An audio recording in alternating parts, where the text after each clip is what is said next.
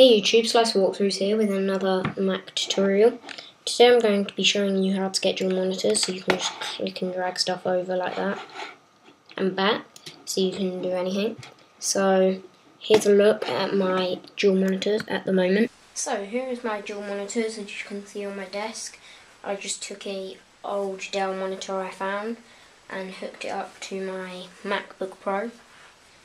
Okay, so now I'll just show you. It's not laggy. As you can see, it's click and drag stuff over. Maximise, you can copy and paste stuff from both desktops, as you'd imagine. And that is my dual monitor setup, so let's head back to my Mac. Okay, so as you can see, this is all the stuff about my Mac. So this will work on mid 2009 and above. They haven't changed it yet. I'm not sure about lower ones, but they might have the port. Okay, so now let's get on to what you need. Okay, so here is the stuff you will need. You will need an old monitor with its power cable, a MacBook Pro, obviously, mid 2009 or above. I'm not sure about the ones below. Also, what you'll need is this cable here. It is a mini display port to VGA. Don't make the mistake that I first did of buying a mini DVI to VGA. Make sure it's a mini display port. The link to an eBay account selling the right lead will be in the description. And also you'll need a VGA cable. You should already have a VGA cable. If you have an old monitor lying around, you should have one of these. It's just got two of these on the end. Okay, so that's what you need. If you want to do it HDMI, what you need to do is buy this, but with HDMI, so a mini display port to HDMI, and you'll also need a HDMI cable. Okay, so now, let's get started with setting it up. Okay, so here is my desk that we're going to set it up on. Okay, so first of all, I'm going to grab my old monitor with the power cable to it, and plug in the power cable. I'll just turn it over to do this.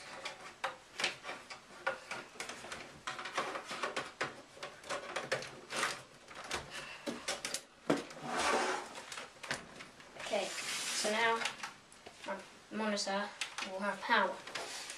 This is an old monitor. Next, what you're going to need to do is grab your VGA or HDMI cable, and in the back of the monitor find the port for it and plug it in.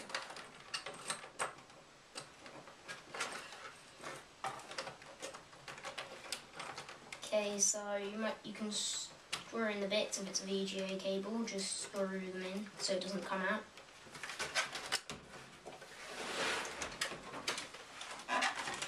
And that is the monitor part done. This bit can be just left for a while. And now, what you're going to want to do is you're going to need to grab your MacBook Pro and put it where you want.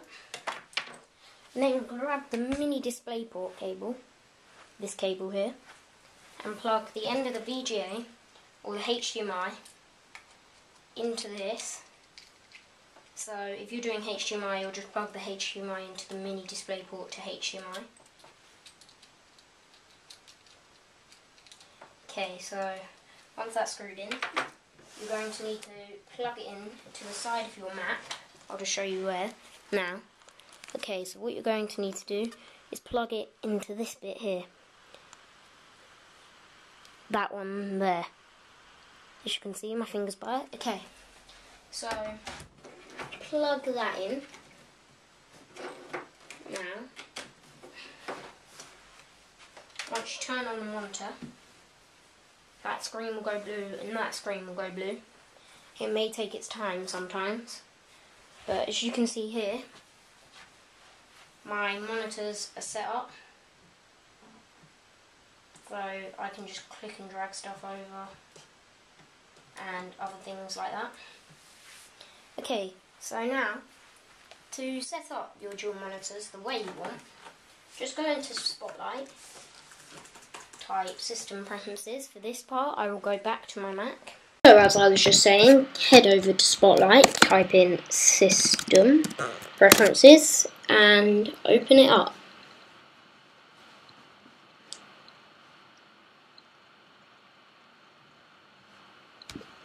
Okay, so once System Preferences has loaded up, you will go back to the main page, which you can see here, and click Displays. And two boxes should appear on both screens. As you can see here, there are two boxes on both screens.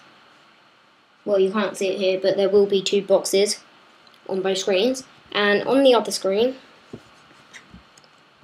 on this screen, if you click Arrangement, this one here is your MacBook Pro, as you can see, and this one here is the old monitor.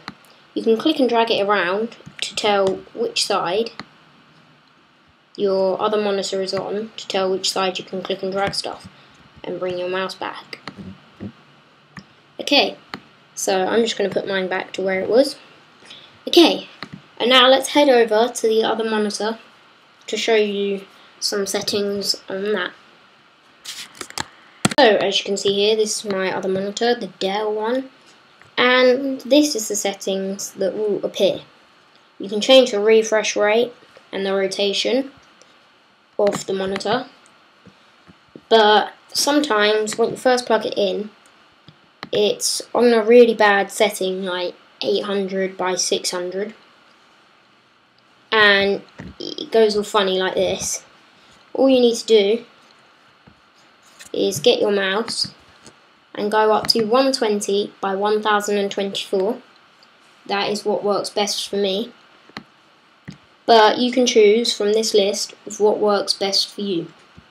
Okay, that is my tutorial. Please comment, like and subscribe, and if you've got any problems, feel free to PM us or ask.